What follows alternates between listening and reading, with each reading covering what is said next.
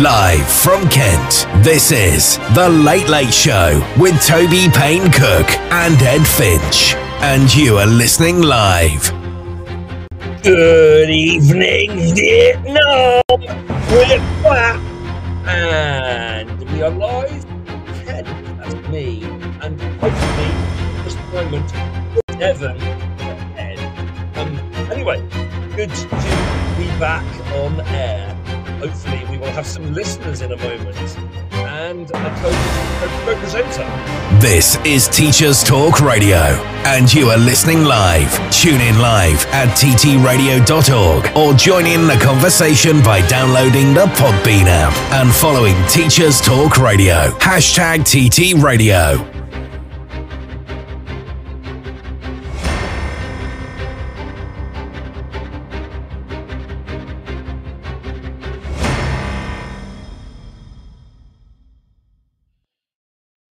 Hello? I haven't got an Ed. I haven't even got a Lucy. What's going on? Share your live stream to get more listeners. I am supposed to be sharing my live stream. I think I'm live on air. I'm obviously speaking to the ether. My name is Toby Payne-Cook, and I have a good friend who lives in Devon and works in Devon called Ed Finch, and he co-presents this show with me. We haven't done a show for the last 4 weeks, but today we are... Oh, yes, here he is. Here he is. Good, it is working. Ed, it's just you and me. Is it just us? That's sweet, isn't it? We can talk about anything. There's no one here.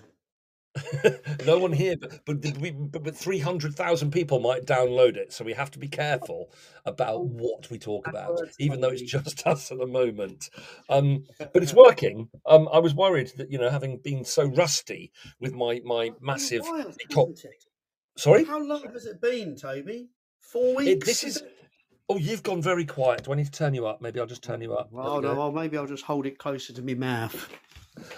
It's been 5 weeks. We've not done a show for the last 4 weeks, and we only did 2 shows before that, and then had a long break over Christmas. And so, we've not been the most reliable of hosts, have we, Ed? Well,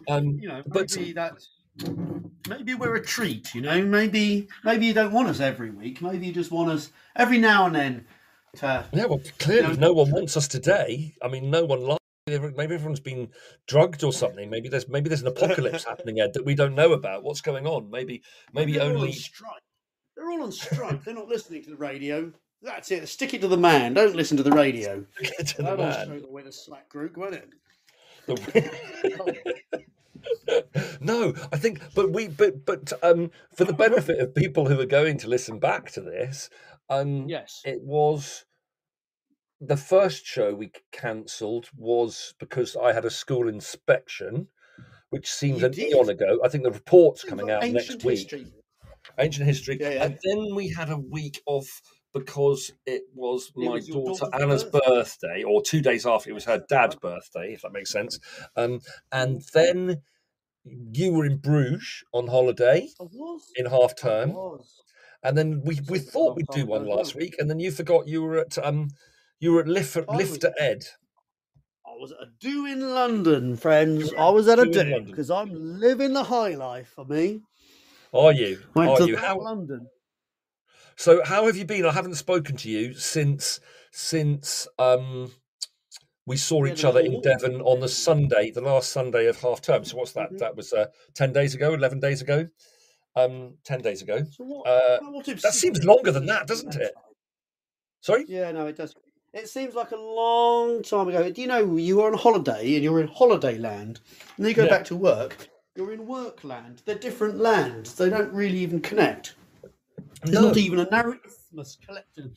You get to that thing, we go, oh, I've been on holiday. I'm totally disconnected from work, totally recharged. You get back in there, I reckon half an hour, my shoulders have gone back up. So, holiday seems like a long time ago. I've been back at work. I've been dealing with stuff, I've been making stuff happen. I'm just looking on Twitter to see. It says we are live, just to see if, because we would normally have Lucy. I'm slightly concerned that we've got... Lucy is tired of us, because that would be a terrible shame, wouldn't it? Oh, hey, Mrs. P. We've got Mrs. P, though. Mrs. P is here. Mrs. P. Hi, Mrs. P. Sensible. You're right. the only. It's just Ed, you, and me at the moment. And that's wonderful. But I just We'll want. do an hour's show for Mrs. P. No probs. How did Mrs. P know we were back on today? Because Yeah, you're P, not on how the did you twits know? anymore. No, true. Maybe she just occasionally logs in to Podbean to see if there's something going on. Ah, yeah, because we haven't done a show for 5 weeks, Mrs. P. How is the sea, Mrs. P, and the morning eggs? Sunday morning eggs, are they going well? She's Quick, now not type it. responding. She's gone silent. We've So insulted her. anyway, this is more of a podcast than a radio show. So Ed, we still need to produce content. So what are we going to talk about? We've got a bit of catching up to do. I've got 3 things I want to touch upon through this show. One of them is a little bit on numbers because our show Did we 4 not weeks do ago. that? I feel like we did it. I mean, not that anybody's listening, so it doesn't really matter. But I thought we did. I remember talking about. We spoke about words. We spoke about words, and there was a Remember the thread. words. There was a thread on remember the Twitter. words. There was a thread on Twitter. There were 2 threads on Twitter, which I've Mhm. bookmarked a few things from. James Hanscom got quite carried away on numbers and stuff. Mrs. P has told us that I get alerted that the sea is cold and eggs are expensive. They are indeed expensive. They're a luxury these days. Lucy's in. Oh, thank the Lord, if he is there, if he's listening. Lucy, we were very concerned that you weren't here. Normally you're in before Ed's in, but I was concerned that I had some sort of, different dimension because I knew you knew we were back on. So it's good to see you, Lucy. See your name anyway, in the radio room. So Ed and I were just talking about what we're going to talk about. So I think we've spent a little bit of time talking about numbers. Well, you can lead on that one. I'll lead on that one. Good, thank you. Yeah. Okay. And then I'd quite like to reflect briefly on my Twitter experience the last month, which has been completely swamped by Graham Andre and his Don't look at your mentions. It'll just be wall-to-wall 70s pop. It's just wall-to-wall 70s and 80s pop. That's all we get. Fed Music Challenge 23. For February, it'll do you no good. Yeah, and my timeline's changed a lot today. So I sent a tweet. I saw tweets from Tabitha and Mark Enser and Niche Wood and I can't remember who else it was. Someone else. Oh, Alan Sui. I don't know how to pronounce that. Sorry, Alan. I hadn't seen them on Twitter for weeks because I'd only seen Graham and his friends who and a few too many Take That songs for my liking. But but I did it. I really enjoyed it. Lucy really enjoyed Feb Music Challenge. Let's talk about Feb Music Challenge first. So, for those of you who are listening back to this or listening live, Feb Music Challenge was new to me this February that has just gone because today is the 1st of March. Aren't we supposed to say hares or something? Hares and rabbits on the 1st of March. White rabbits. Rabbits, hares. I don't know why we're supposed to do that, but I was always told you had to say that. The 1st of the month, no returns. That one, no returns indeed. And so we're out of the depths of winter. Although I think we've got another cold spell coming, haven't we? Pretty much this weekend. I think there might be a few flurries of snow about the place on Monday, Tuesday. Not heavy downfalls, Don't need that. It's going to be cold. February. Come on. I know. It's going to be a cold start to March, I think. Anyway, but the February Music Challenge is a thing that I think Graham Andre has curated for several years, as far as I understand. I don't know when the first one was. Did it start in lockdown? I suspect it started in a lockdown. It's definitely several years. I think it might even predate lockdown. Really, gosh, you're tired, Ed. Are you okay? I'll sit up. I'll keep you company. I think it's been going. I mean, this is definitely at least the 3rd year, but I wouldn't be surprised if it's longer than that. Graham likes a project, keeps him busy. Yeah. And yes, the February Music Challenge. I mean, he has been married to Spotify and Twitter. I mean, he hasn't had any time for doing anything else at all, as far as I can tell. I mean, he's been out. Some days he's disappeared, and then he's come back and he's compiled his 350 million song playlist. I Very can't imagine ever dedicated. listening to that playlist. Can you? I love Graham. I really do. I used to do a You show do. with him. He's a good friend of yours. You did something. You did a project with him before you did this radio show with me, didn't you? Yeah, we used to do a Sunday night sing along show. I don't think anybody sang along much, but that was the idea of it. Was that we'd have a bit of friendly banter, and we would Yeah. try to banish the Sunday evening dread Yeah. by singing. And we'd have a little theme. You know, we'd say, "What do you want for the theme for next week?" And people would say, "Oh, why don't you do songs about love?" And then I'd practice the chords, or I probably wouldn't practice the chords. Let's be honest. I'd probably not practice the chords for a couple of songs, and we'd have some banter and sing some songs. And it was all on Twitter, so you could just follow it as a video on Twitter.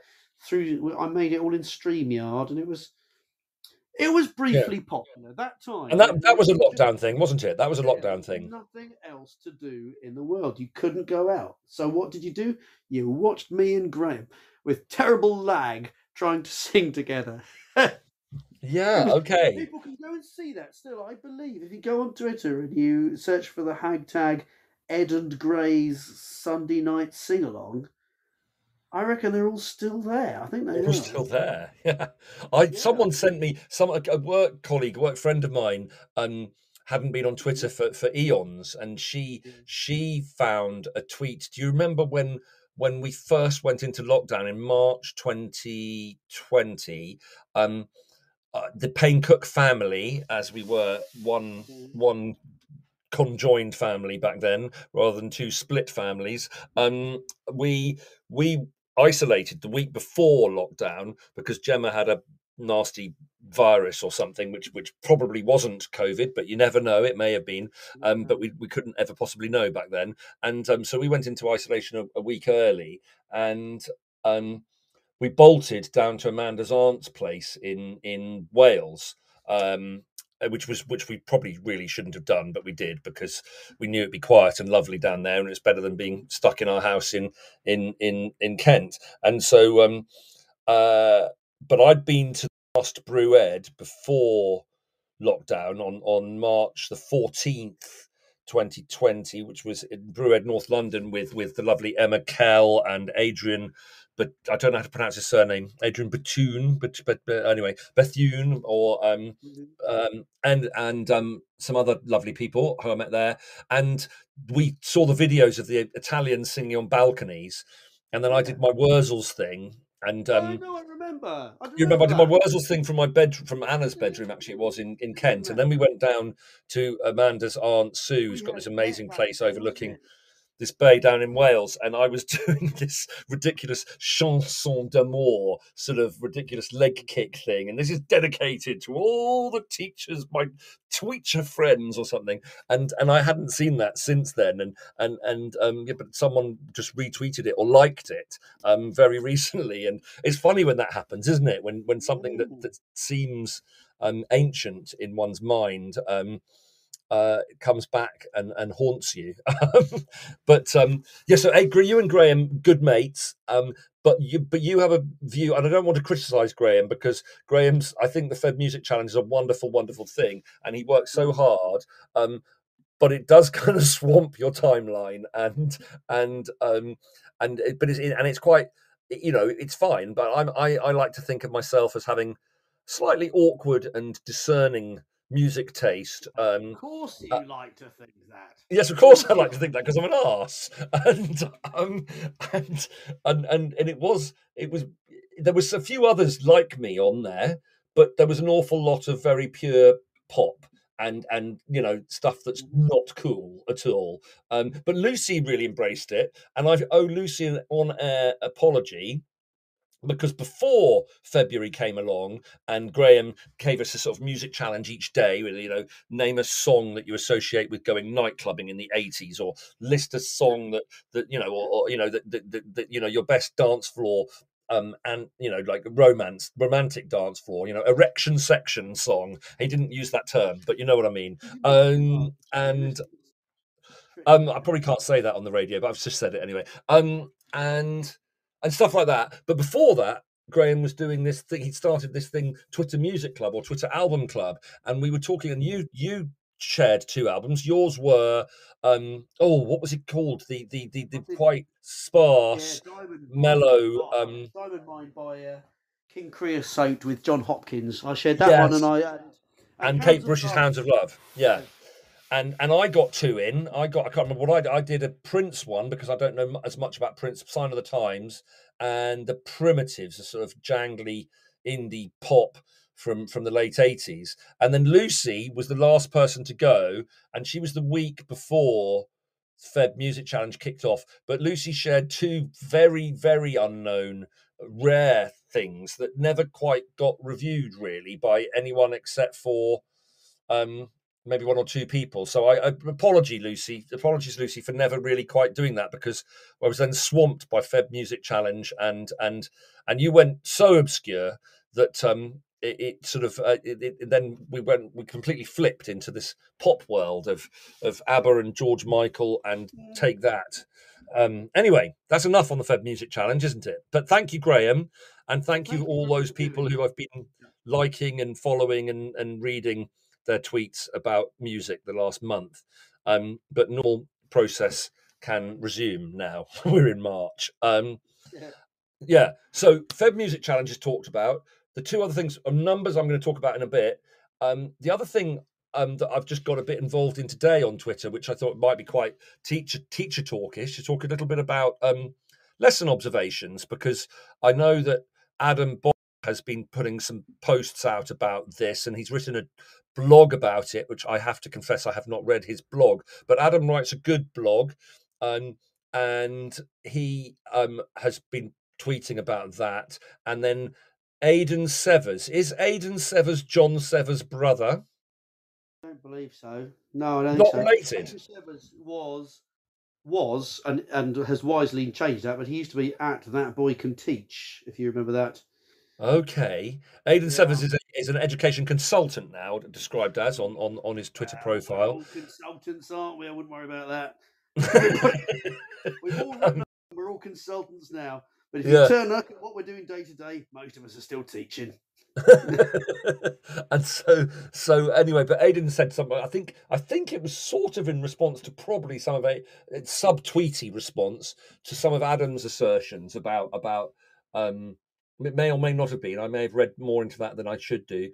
But yeah, a little bit about lesson observations, because I have actually had quite a few lesson observations recently. I can't explain why some yet. of them were that inspection, I guess, weren't they? Well, 2. I had 2 during the inspection from the same person, and then last year I had one at school as part of my appraisal process, which was nice, and then I may have had a couple of others in other locations, but I'm not. I think you can work what out that might mean, but I'm not. But I'm not going to say any more, because let's not go any further down there. However, you've been observed more recently than I have, I suspect. Yeah. And so, like it? And was it done well? Yeah, so let's do the observation thing. Well, let's do the numbers stuff after the news. Let's talk about teacher observations now. So you see, all my last few observations I've quite enjoyed. You know, it's a funny thing, a lesson observation. I mean, we're not supposed to be graded anymore, are we? And we're not. I wasn't given a, that was a good, or that was an excellent, or that was an outstanding, or that was a 1 or a 2, or whatever numbers correlate with those things. I haven't had that, but you get feedback. I didn't actually have feedback from my inspection observation. So I my 2 observations during inspection, one was a year 6 science lesson.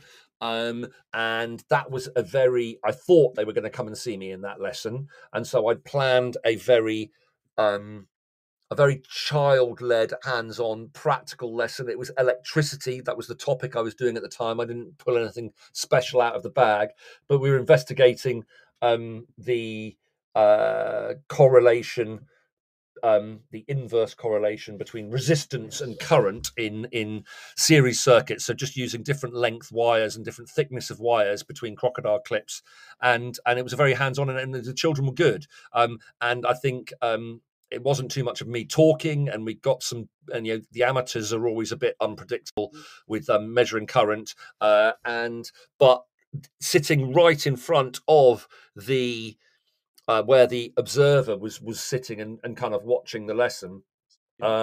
was one particular boy who has is medicated for ADHD and is quite a long way down the ASD spectrum as well. And I'm very fond of him, and he loves his science, but he does tend to like to do it his own way and following instructions and building a circuit as instructed, as drawn on the board.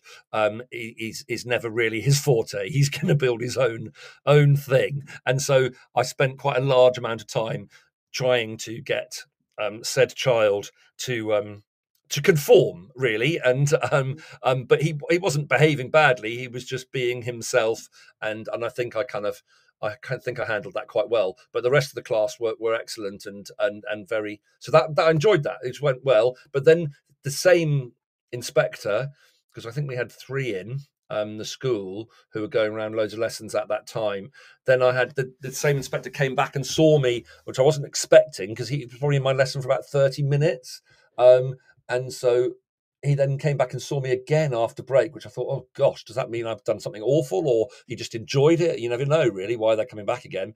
And that was a very different lesson with only 13 year 7 girls, and I was just sort of introducing elements and the periodic table, just some fairly basic principles about how the periodic tables are organized, and where the metals are and where the non-metals are, and where the most reactive metals are and where the least reactive metals are and where the most reactive non-metals are and stuff. And so I was kind of standing in front of my wall chart periodic table, that icon of science labs, and sort of orating and explaining, and it was very, very to and fro, very dialogic, very question and answer, and quite a traditional but back and forth kind of discussion, and they were very curious, the girls, and so that was a very different lesson, but it was very teacher led rather than child led, so quite two quite different things. And so I enjoyed them both, but and he was quite smiley, and that was that. Other ones, I think I have experienced a person at the back with a clipboard and scribbling loads, and they may as well not be in the room, really. They may as well just video it. That I don't like that. I like it when they sort of, when you can sort of interact with the observer. What do you think? Do you like to interact with your observers? Yeah, I do. I think it's really weird if you don't. I think that it's a strange vibe in the room if we all try to pretend this person isn't there. So I'll greet them. Yeah, I agree. I'll warmly welcome. I'll add them into the questioning. I'll have a little bit of banter with them, and some of them like it, and some of them, let me tell you, do not. Absolutely. And, yeah. I have a reputation. I don't know how well deserved for being occasionally. You'll be surprised to hear this, Toby, but some people think occasionally I can be flippant. I don't know where. No, never. No, you wouldn't believe it, but it has been suggested, and so sometimes I think, oh well, I don't know. There's guys come into the room. The children are a little bit like, who's this guy with the clipboard? Why is he looking at me? I think if I acknowledge it and show that I'm comfortable with it by using a little bit of humour, I think I detoxify the situation. If people then have a problem with it, I think my opinion is that they can jog on. Yes, I agree. I totally agree that it's a weird thing when it's completely passive. It needs to be an act. I think so, and acknowledging them why they're there. Looking at Adam's blog, Adam is a great blogger. I like him a lot. I've never met him the other day, based in real life, but I had a chat with him a couple of weeks ago on Teams about that carousel program that he's working on. Yeah. Anyway, lovely guy, and so it's really nice to actually have a chat with him, because I think he doesn't always put himself over on Twitter. Oh, none of us do. It's a persona, isn't it? Your Twitter output is the kind of you that you like people to see, or the kind of person that you need to express because you're not doing it somewhere else, whatever it is. But I think sometimes he comes across as sort of sarcastic and severe, and he isn't. Sarcastic, severe, and he's growing out of this now. And this is, sorry, Adam, if you listen to this, quite earnest, as we tend to be in our 20s. But I think, but he's definitely intellectual. He's definitely wise, and asks all the right questions. Anyway, listen, this great blog he's written, which I've got in front of me, he's trying to put together a better way of observing. He says teachers have not generally had training on how to observe lessons. I think that's very true. I think they have Mhm. not. They go, oh yes, now you've got to this point in your career where you're a year head or leading a subject. You need to do desk observations, but you're not going to go and do even a half-day course on how to make sense of that. So they'll look out for things like, are the students busy, or is there lots of work in the books, or all those things that we know are poor proxies for learning. But Yeah. they'll tend to magnify straight to them, and then they'll give feedback, and they say there wasn't. The children by the end of the lesson hadn't put enough into their books. Next time I observe, I'd like to see that there's more in their books. So people set off down these rabbit holes of things otherwise, and this is because we haven't taught people how to do it. So he sort of through the blog try to put together a methodology that works. And so I'm saying it at this point because he goes, by the end of his blog, he's got to a 5-point plan.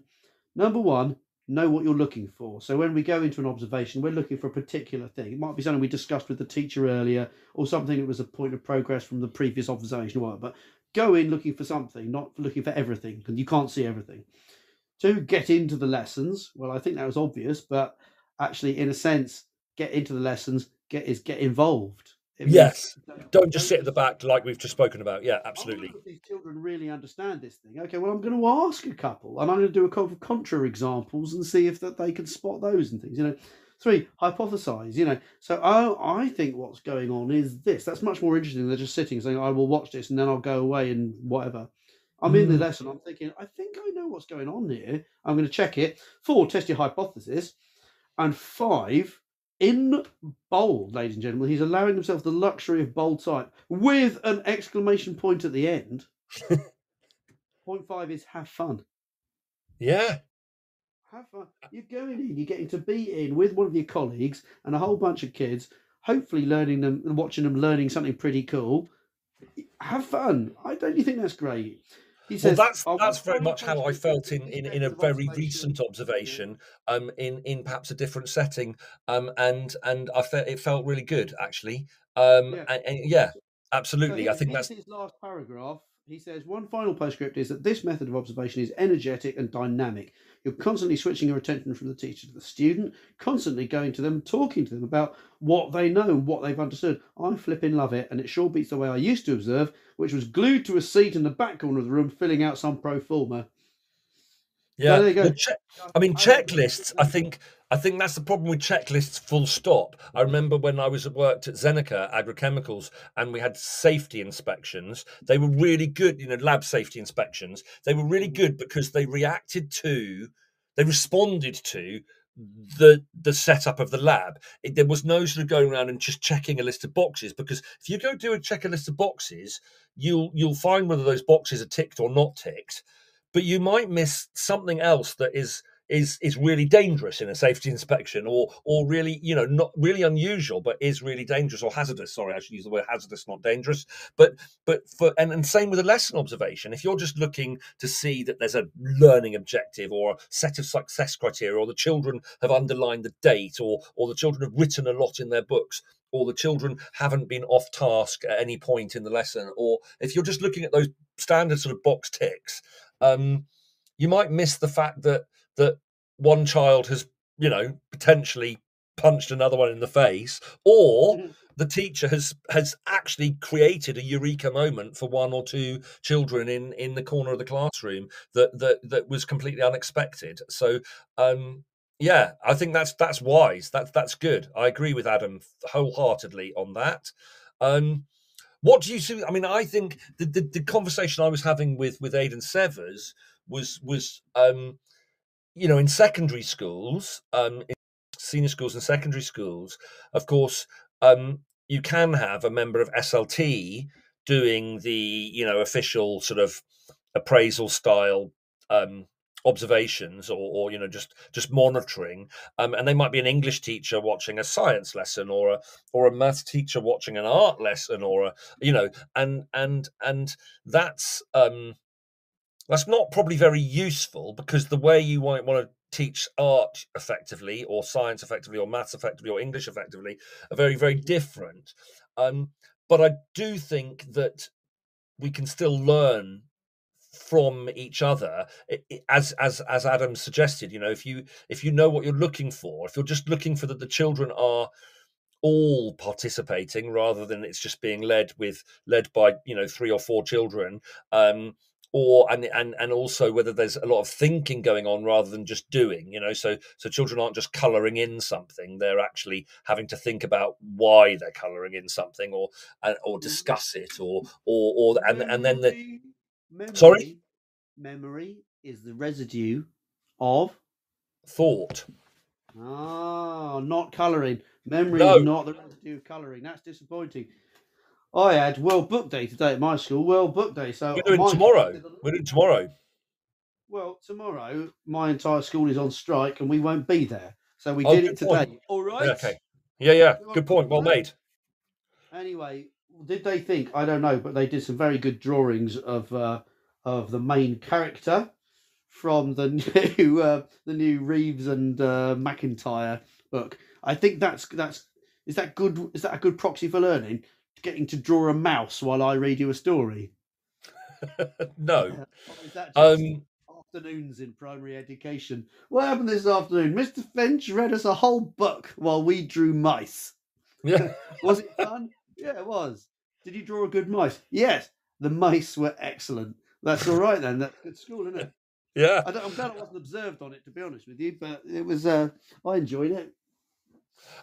Just to break off from our conversation, Lucy has told us in the chat that she got a goodbye kiss on the cheek as she went off. Oh, hang on, no, hang on. That's the follow-up comment. Wait a minute. I was kissed by an observer once, and then Paul Fox. Hello, Paul. Haha, Lucy. And I hope it was wanted. And then Mrs. P, distracted by wanting to know why Lucy was kissed by an inspector or observer.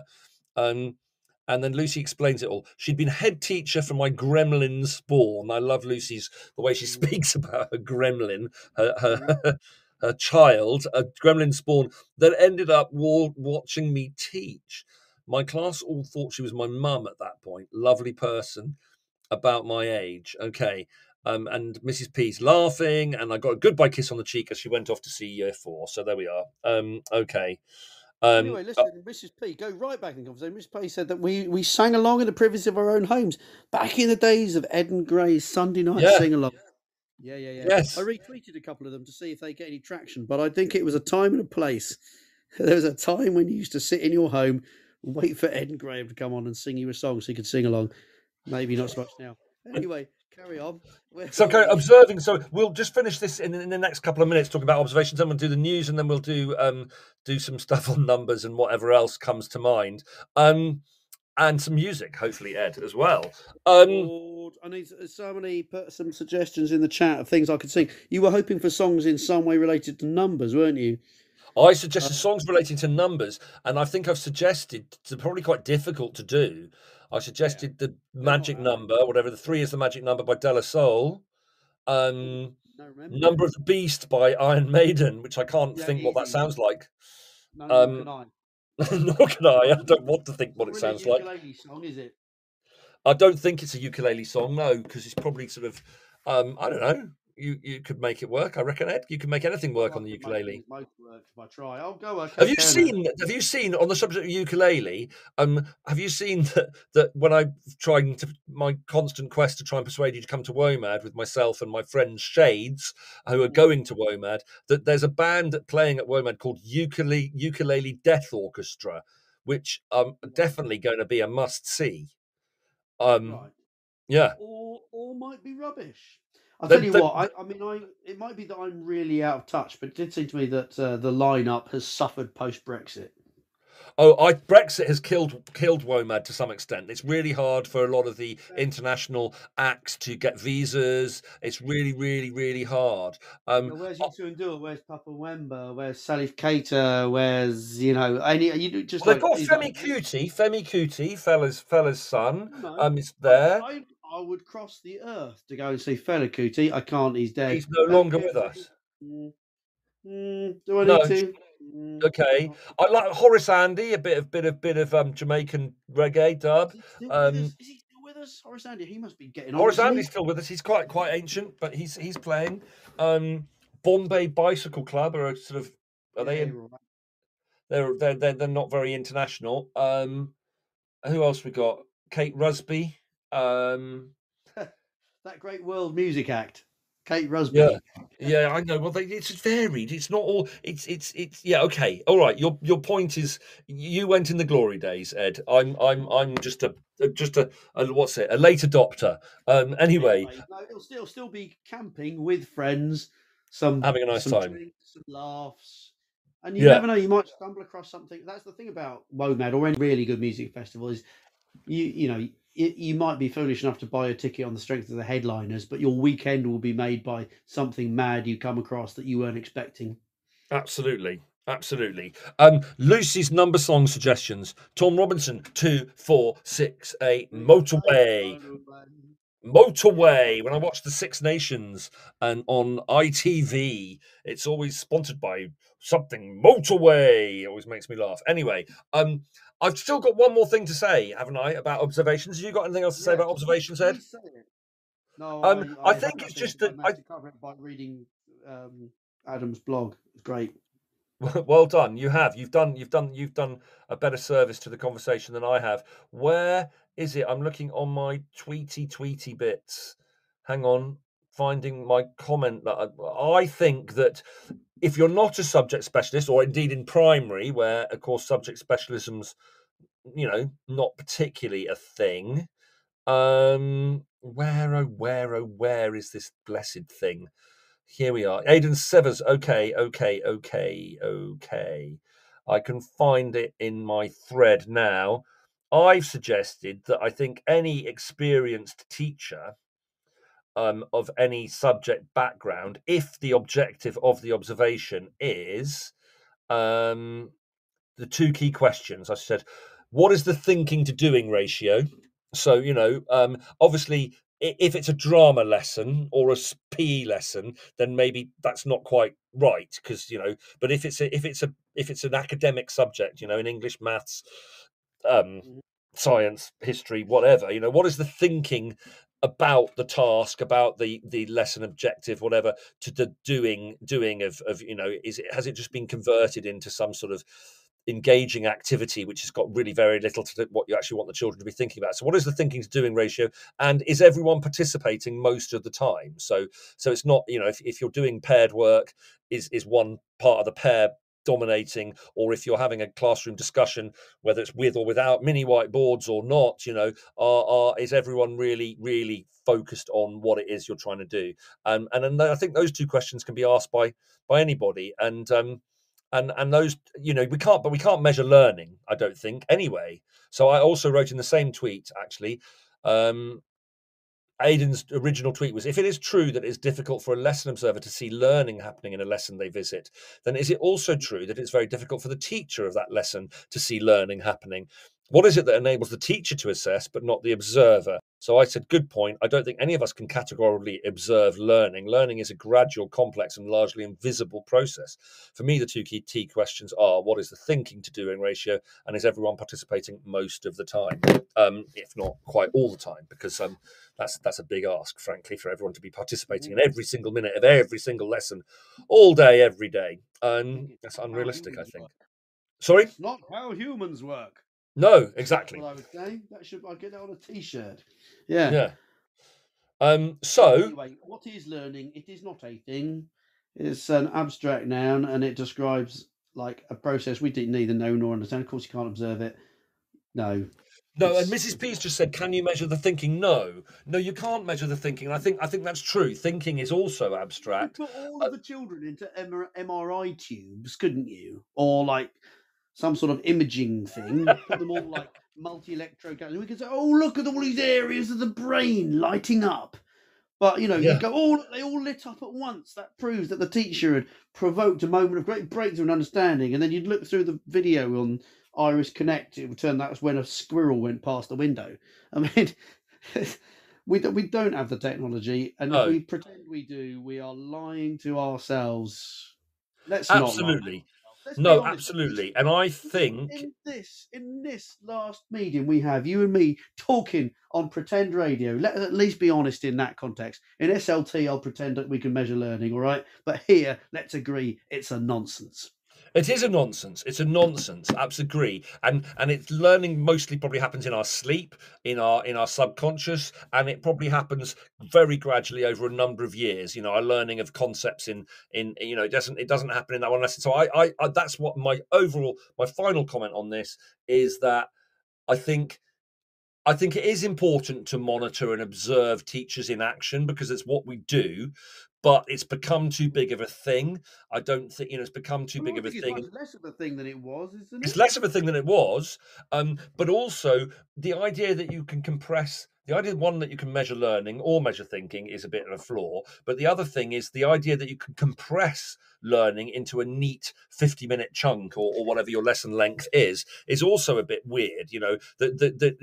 In reality, our lessons are continuums, aren't they? Our subjects and our sequence of lessons, and not just through that topic or through that term or through that week, but actually over the years, as we're studying that stuff and getting deeper as we go on. So I think we as teachers overanalyze, overthink this stuff, and but I do think we can walk into a classroom and make some general observations about whether there's a positive rapport between the children and the teacher, whether there's it's got a positive energy about it, and that can be a silent energy. It doesn't have to be a noisy energy.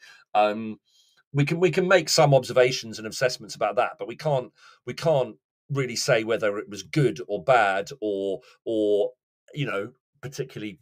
Anyway, that's my view. So I think we're more or less agreed on that, aren't we? Well, also, we're halfway through the show, but there is only Over halfway 90 through the minutes show. left. Yes. There's only 90 minutes, and most of that's going to be someone telling us how to use Control-C and Control-V. No. There's no tech update today, and it's quite a Sorry. short. We've got 5 minutes of news. Sorry? If people are going to miss it, I could do a tech update. Maybe we'll do that, come back after the news, and I'll give a tech update. Okay, we've got Ed's tech update coming in just over 5 minutes. But for now, news and a little advert. Back soon, people. Bye. This show is brought to you in partnership with John Catt Educational, a leading publisher of books, directories, educational guides and magazines specifically aimed at forward-thinking schools in the UK and beyond. Have you checked out their latest releases? Don't miss out! Visit johncattbookshop.com to explore their full range of titles and advance your own professional development today. Happy reading! This is Teachers Talk Radio, and this is Teachers Talk Radio News.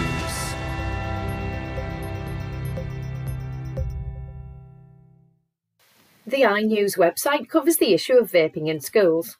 Whilst vaping is thought to have helped many adults kick their unhealthy smoking habits, the rise in straight-to vaping in young people and children rings alarm bells for many. The report focuses on concerns expressed by teachers about angsty pupils struggling with the wait for their next fix. Vapers making school toilets frightening places as they gather in groups, increases in internal truancy, and worries it may lead to pupils experimenting with stronger substances. Some schools have made significant changes to toilets to include sophisticated sensors which set off an alarm when e-cigarettes are used, whilst others have increased numbers of staff on duty in corridors to deter pupils from skipping lessons in order to vape. Many schools have also invited police and health specialists in to talk about vaping in a bid to educate pupils on the dangers. Many schools across the UK now ban vapes, treating them like other banned items such as drugs and knives. This is prompting suspensions and other high-level sanctions in a bid to remove them from schools. England's Chief Medical Officer, Professor Sir Chris Whitty, said last week that the number of children vaping was appalling, and heavily criticised companies which produce them in flavours such as green gummy bear and watermelon bubblegum. The bright colours, shapes reminiscent of highlighter pens, and the low cost of around £5 making them attractive to youngsters with pocket money to spare, which Whitty described as utterly unacceptable. The proportion of 11 to 17-year-olds who say they have tried vaping rose from 14% to 16% in 2022, according to a YouGov survey, with a percentage of children who regularly vape doubling in the same time period. The article also features references to Teachers Talk Radio's Tom Rogers tweet asking how much of a problem vaping was for schools, with many replies indicating it is a serious cause for concern. Full details of the article are available online.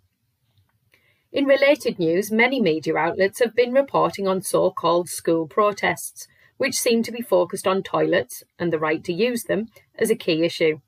According to multiple stories, pupils have been encouraged to protest about rules focused on restricting free access to toilets by posts on social media platforms such as TikTok. The majority of the schools affected make it clear that rules around access to toilets are made for safeguarding purposes, designed to protect all pupils and to minimise bullying, vaping and other antisocial behaviours. The Evening Standard reports that a quarter of UK student gamblers may be experiencing harm, whilst half said betting had affected their university experience. The survey of over 2,000 students at UK universities was conducted in December. It found that 71% of the respondents had gambled in the last 12 months, with 24% exhibiting problem gambling behaviour. Of the students who said gambling had had an impact on their experiences at university, 13% said they'd had trouble paying for food, 10% had missed lectures, and 9% struggled to pay bills.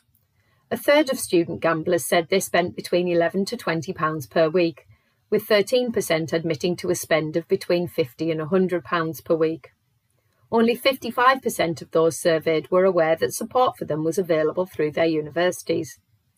Full details of the report are due at the end of February. Aberdeen Live reports on a project led by the University of Aberdeen, which has led to a successful trial of a new approach to teaching which is helping improve adult literacy in Rwanda.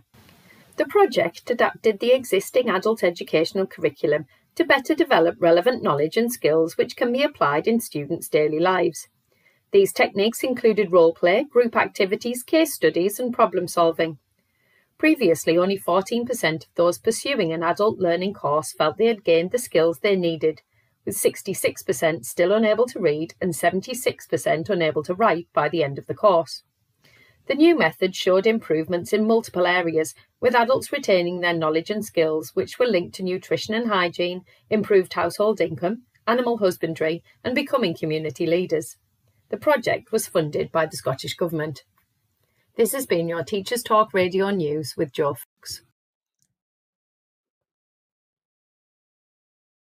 Is that it?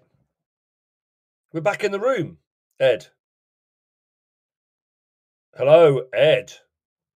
He's on mute, everybody. No, I'm not on mute. No, I'm not. I was taken aback by the abruptness of the end of that, as I believe you were too. There was no jingle or anything. John Cat advertising now. John Cat. John Cat. John Cat pay us our significant Teachers Talk Radio salary, Ed. You will have noticed Ed went to Bruges in half term, everybody. He couldn't afford to do that before he became a Teachers Talk Radio host. That's absolutely true, yeah. And making millions of this. We are. Making millions. Yeah. Absolute millions in old in lira. Millions of lira. In all fairness, they did pay for our curry at the Crediton Tandoori, didn't they? Yeah, that was a mistake though. We should have used that money for a curry at any other curry house. I think there's a place up the road does a much better curry, but here's the issue. Here is the issue. It only does carry out. You can't eat in. Oh, yeah. But we needed to eat it on New Year's Eve. That was a good night, wasn't it? A terrible curry in the restaurant or a good one at home. Which is better? I'm feeling that I'm feeling just remembering that evening now. Just you mentioning it, except for the curry, it was really good. I think a Crediton pub crawl every New Year's Eve is on the cards. Frankly, I'll tell you because I was meant to do a tech update. I was wondering whether we should talk about our favourite vapes. Because vapes are great, aren't they? Our favourite vapes. Well, I've got three children who are victims of the teenage vaping craze. Ollie's not a teenager anymore. He's 20. He's the problem with the teenage vaping thing is obviously it's the new smoking, right? So it was cool when you were 15 to smoke a fag behind the bike sheds, and now it's cool to vape a vape behind the bike sheds or equivalent thereof. It is, and it's weird. But of course you could choose to vape a 0% nicotine vape, but no, it's not I cool never to have. vape. The thing is, I can't speak about it because I've never vaped. But But I think it's if cool. I did, it would be pretty cool. So It's cool to get addicted to nicotine. It seems that's the weird thing. So Ollie is addicted to nicotine, age 20. Oh well, he was addicted to nicotine aged 18, probably. yeah. And so it's but that's humanity. We need to find a vice, and Were you you a know. smoker? Were you a smoker, Toby? I don't No, remember. but my dad died from cancer when I was Yeah. 16, and Well, that'll he'd put you smoked off. 40 a day for about 30 years. He gave up when I was born, but he smoked a lot in his 20s, 30s, and 40s. Was it a lung cancer? I'm sorry if this is No, it wasn't insensitive. lung Was it a cancer. It wasn't lung cancer. It was colon cancer, which then reached the Yeah. liver before it was found. So it was the liver in the end that got him. Um, Yeah. and Yeah. his was, but he also had a very high fat and a lot of red meat, and just a classic. I mean, he drank a lot, and who knows what genetic factors were involved as well. But Not quite. there we go. I mean, as you know, my family is affected by cancer in every possible branch. But I smoked like a chimney from my from my late teens through to sort of nearly the end of my 20s. Yeah, I would say that the smoking decade. If I could have the money back from that decade, I could buy lots of vapes. Yeah. you could buy a vape shop. I could. I could set myself up as Crediton's leading vape purveyor. I'd be made for life, wouldn't I? For life. Ed Finch, purveyor of vapes.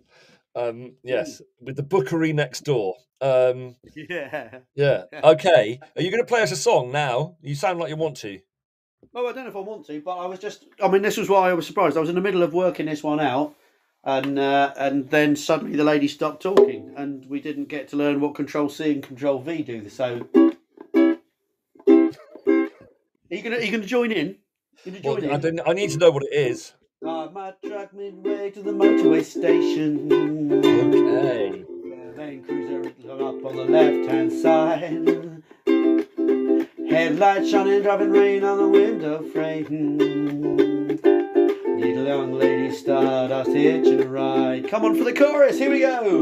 And it's 2, 4, 6, 8. Ain't never too late.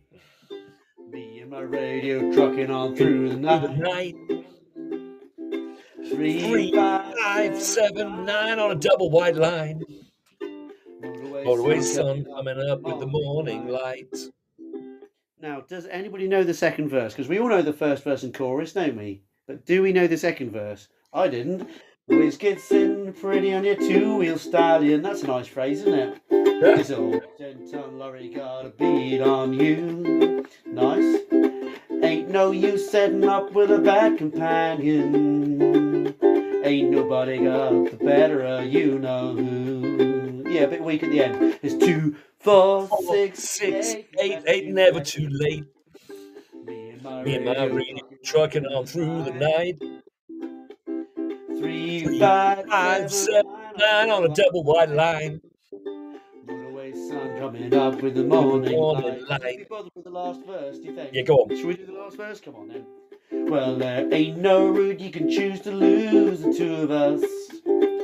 Ain't nobody know when you're acting right or wrong. No one knows if a roadway's leading nowhere. Gonna keep on driving on the road that I am on. Chorus last time! Sing along with us. And it's 2, 4, 6, 8. Ain't never too late. Just me and my radio trucking through the night. 3, 5, 7, 9 on a double white line. Motorway sun coming up with the morning light. 2, 4, 6, 8. Morning light. Okay. Good suggestion, Lucy. Shame we haven't spent any of the show talking about. What's your favourite number, Toby? My favourite number, I don't have a favourite number. I'm sorry to disappoint you. But if I did have to come up with an answer to that question in order to satisfy a curious 4-year-old, Yes. I would say 7 because it's such an awkward bloody number. It's a prime number. The first I always prime like that really feels like a prime, isn't it? I like a I do. prime.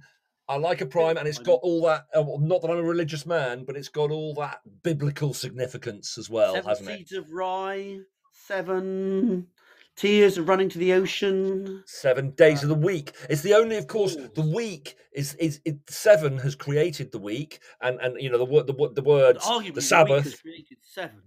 You know, no, the week has created okay, 7. no, Sorry, so what? No, hang on a minute. The What I mystique mean of is 7, surely, is linked. I'm just going to say this and see if anybody shoots me down. The reason we have this great respect for the number 7 is because we've got 7 days in a week. Now, that must be arbitrary, mustn't it? Is it just so that you can have 4 of them in a notional month? Is that the no. point So of it? what happened? No, the 7 comes from the Sabbath. Comes from the creation story, doesn't it? It comes from I God think created it the might earth have in. come from before that. I don't. Does do it? you? No. Do Is you it? think there were 7? Do you think there's 7 days because of the creation story, or that there were 7 days and the creation story was sort of backfilled to fit? No, I'm sure. Does Did 7 the just feel working, the concept of the working week, the concept of the Sabbath, the concept of that, did that exist before the Bible? Or before the what's the Jewish equivalent of the Bible called? Can't remember. But the Talmud or the Pentateuch, which are you going for? I don't know. I I'm mean, not up on this stuff. no. Listen, I don't know, but I just feel that it's okay. It's a weird number, is what it is. Well, If it is a people weird, are already but also the working in week base is 10, yeah. what I don't like about the week as a concept is it is a human construct, whereas a month relates to the moon's Oh yeah, no, roughly, exactly. I know the thing is and a figurative, year isn't it? relates A to year is a thing. A month a year is is a thing, a day is a thing, and a month is more or less a thing. Whereas a week is an utterly abstract human construct. That and that's why I'm very pro a 4-day week. But we're so bloody locked into this 5-day week and this 2-day weekend, and it's so outmoded in the modern world. It's utterly unnecessary. But it does make organising society easy. It does make organising society easy. Admittedly, I understand And that. also bin days. I mean, bin days are bin already days. really confusing, aren't they? You get rid of the 7-day week, I'm never going to know when to put the bins out. So I think we need to keep it for that. Yeah, no. You putting out on the 3rd day of the waxing crescent, or something. You know that wouldn't work if it's cloudy. It's not going to happen. It's not going to happen, Toby. And anyway, and you wanted to talk about some. You got like a minute now. Babylon. No, I want to talk about So in terms of numbers, I think decimal or something. I once had a conversation about with a previous maths teaching colleague, and how we're very conditioned into our decimal number system, our base 10, and but yet there's all sorts of quirks when you come to 12 hours on the analog clock, and 24 hours in a day, but 2 lots of 12, and on the analog clock with 12 numbers on it, and then you've got circles that have 360 degrees, and you have minutes that have 60 seconds, and hours that have 60 minutes, and all these numbers in time and measurement of time come from, as far as and circles and degrees in circles, and then the units of time are kind of linked to that sort of thing in that 60 base 60, and that, I believe, from my understanding, my limited understanding, comes from the Babylonians. So they had a sort of base 60 stroke, to some extent, a base 60 kind of system. But the Babylonian number system fell down because they didn't have a good reading for they didn't have a value for 0. So it wasn't until we had, Roman numerals didn't have a value for 0, or no value for 0, or figure for 0. So that's why the Arabic system won over, isn't it? When they invented 0 as a sort of a placeholder, if you like, in between 1 and -1. Anyway, but I think there's a very strong argument. It's obviously not going to change now. for having a base 12 number system rather than a base 10 number system. And I said, but that'd be complicated to this mathematician. I said, but then he said, no, you 12 would become visually 10. So your 1 and your 0 placeholder for your tens visually would be 12. So you just need 2 other single digits. So you go 1, 2, 3, 4, 5, 6, 7, 8, 9. Blah, blah. Blah, which have got symbols and single digits, and then 12, instead of it looking like 1 and 2, looks like 1 like and 10. 0. And zero, because then if 12 is your base system, you can halve it, which you can halve 10, but you can also quarter it and third it, which you can't do wholly with 10. And you can, so 12 is divisible by 6 and by 4 and by 3 and by 2 and by 1, whereas 10 is only divisible by 5, 2 and 1. So it gives you a whole load more options in terms of quartering and thirding and halving and all thatting and sixthing. And it 12 links much better to 60 in seconds and minutes and hours and so forth. Absolutely, bang on. And it also links better to 360 degrees in the circle as well. So the Babylonian system would have been better. So I think we were a bit short-sighted to stick with base 10 rather than base 12. Sorry? I might be wrong here, but didn't they have fantastic beards as well? Babylonian beards? Yes, really long ones. I'm sure they did. Really long curly beards. I think that the Babylonians knew what was up, man. I think they were where it was at. They were where it's at. I mean, I don't think it warrants postponing to another show, but on the original, there were some quite good threads. James Hanscom, who is very funny and intellectually endearing. Nice. Sorry? He's a very nice man. He's been to my school, he has, James Hanscom. Has he? He has, I think. Yeah, but I asked a question on Twitter about to Alex Weatherall, formerly of Teacher Tap, about who's a mathematician, I believe, about the big there's some new kilo, mega, giga, tera, small, milli, micro, nano, pico, femto sequence. There's a runner and anyway, but I can't remember. Just they've extended that scale, which goes up by a factor of 1,000 each time. But James Hanscom was explaining the size of numbers, or okay, take a pig and an apple. It's a big pig. It weighs about 100 kilograms. It's a big apple. It weighs about 1 kilogram. We could weigh things in pigs and we could weigh things in apples, and there would be a number associated with this. Matt Hancock weighs 0.8 pigs. His brain is 0.1 apples. We don't care about the numbers today, and all that. So just this wonderful long thread about scale and how we have factors of 1,000. And then I went off on one about the centimeter being utterly pointless because it's not the millimeter is 1,000 times smaller than a meter, and kilometer is 1,000 times larger, and it's much easier to work in factors of 1,000 when you're dealing with large, very large and very small numbers and so forth. That was interesting. What's it called? Edu Soup, shaking that chalk. His favorite number, apparently, I've now lost my bookmarks. No, I haven't. His favorite number is Graham's number, whatever that is. Too big to write down, even using scientific notation. Even if every digit in Graham's number were written in the tiniest writing possible, it would still be too big to fit in the observable universe. Really useful number, that one.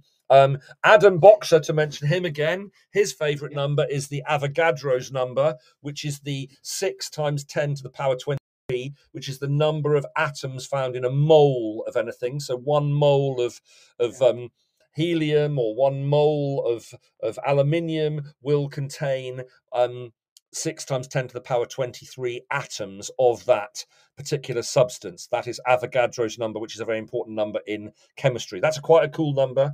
But there you go. That's about it for me on numbers. There we go.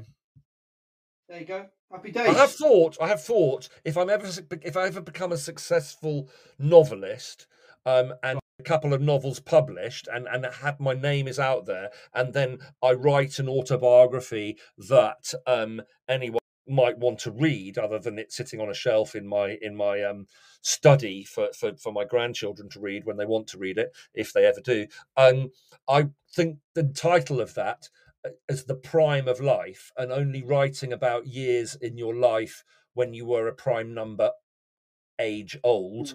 That's quite a novel idea. Well, it's not a novel idea; it's an autobiography idea. Ha ha! Chush. I wonder if that will coincide with interesting years. Let's just check. 1, not that interesting. 1's not prime. 2. Well, 2. 2, 3. Yes, not very interesting. Can't really write about those with any great knowledge, but you could do your family bits then, couldn't you? You could do your heritage. 3. 5. Not very interesting. No. 7. Not very interesting. We're halfway through the book at this point, and it's still not very interesting. We're not halfway through the book. 11.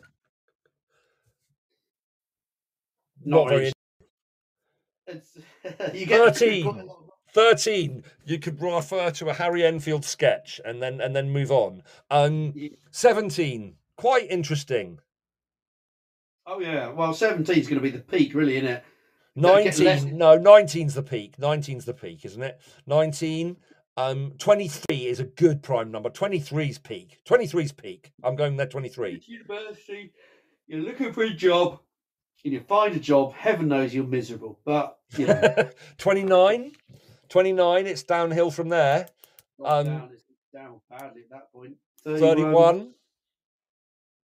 Nothing interesting to say about much the same as 29. Then what happens? When do we go to? Did we go to 37? Yeah. 37? No. We're 6 minutes over, and now we're just saying numbers at each other. Let's stop. Okay. Do you want to play another song, or do we going to go home now? I was going to do 7 Days by Craig David, but I've read it now, and it's not very good. But I don't finish off the show. Let me read you this beautiful first verse, and then we'll say pack it. Okay, so we'll pack it in. I'm going to read it like it's a poem, as it deserves to be read. On my way to see my friends who lived a couple blocks away from me. Ow. As I walked through the subway, it must have been about 3:15. In front of me stood a beautiful honey with a beautiful body. She asked me for the time. I said it would cost her her name. That's dark, isn't it? A 6-digit number and a date with me tomorrow at 9. Did she decline? No. Didn't she mind? I don't think so. Was it for real? Damn sure. What was the deal? A pretty girl, aged 24. Was she keen? She couldn't wait. Cinnamon Queen, let me update. What did she say? She said she'd love to rendezvous. She asked me what we were gonna do. Said we'd start with a bottle of Moet for 2. There you go. Isn't that beautiful? Yeah. Lovely. It pulls you back, doesn't it? I said it would cost her her name. Man, what a dark deal that is. Whose poem was that? That was Craig David's 7 Days. That was 7 days. Okay. I did it 7. I was thinking songs with 7. I was going to do 7 Tears by the Goombay Dance Band. I decided not to do that. I went for the master himself, Craig David. Let me tell you, I've never read those words before. I'm going to make a point of never reading them again. It was a moment in time that I shared with you, and now we should pack it in. Right, everybody. There's been a bit of chat in the chat about numbers as well, hasn't there? What's Lucy Remember featuring this in Ashes to Ashes, and Keeley Hawes drove a tank over the singer's car. I think Lucy and Paul have been having some sort of parallel. Anna 7 is a song by Prince. Mrs. P. Anyway, thank you everybody for listening in. Thanks for turning up a little bit late, everyone. And thanks, listeners back. That late. It's a bit harsh. And it was nice to see Paul. He said it was the largest audience he'd ever seen on a Teachers Talk radio show.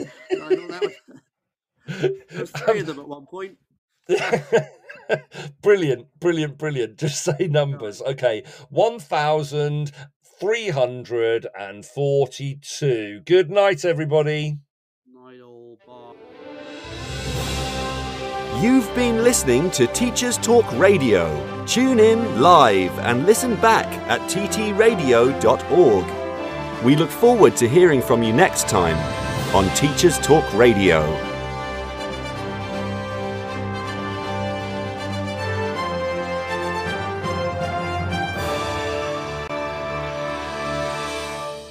1,357.